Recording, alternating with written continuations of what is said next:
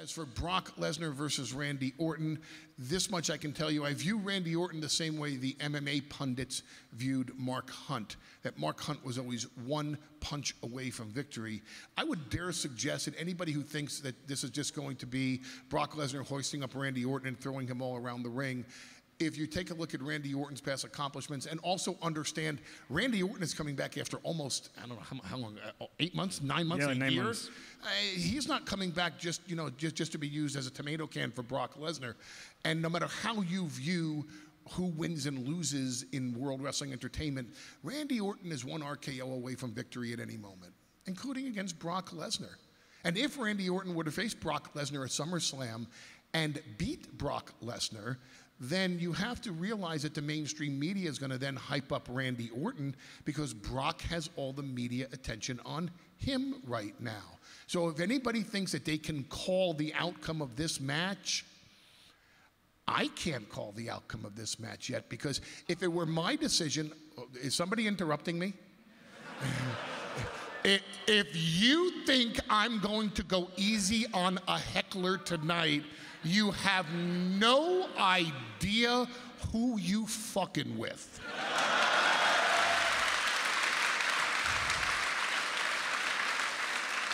But since you're raising your hand like a gentleman, give him a mic, ask a question. It better be a smart one, though. When was the last time Lesnar lost? Hold on.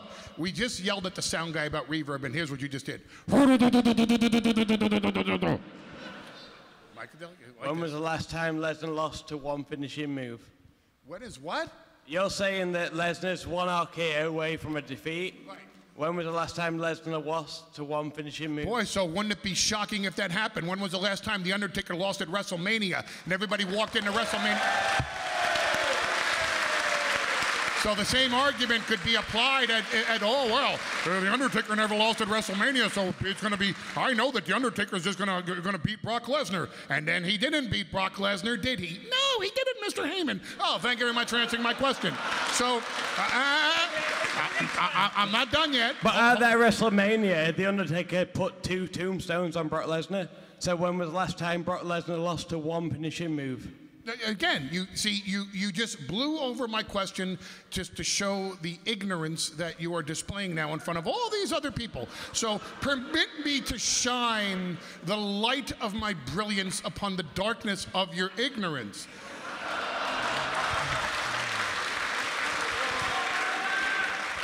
Here's how you shock people. Yeah. Hold on, I'm not done. Hey, tell you what, talk. You're saying that from any dominance that Brock Lesnar has...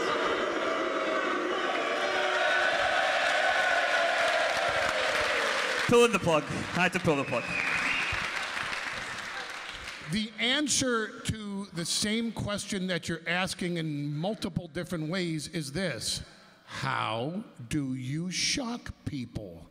Answer: do something that hasn't been done before. That makes a lot of sense, Mr. Heyman. Thank you very much, sir. It's that simple. When has Brock Lesnar lost to one move? Never. Which is why, if it's gonna happen, that's the way to beat Brock Lesnar. The same way at WrestleMania 30. When has The Undertaker lost at WrestleMania? Never. How did we shock people? Ready? Here it comes. We beat The Undertaker.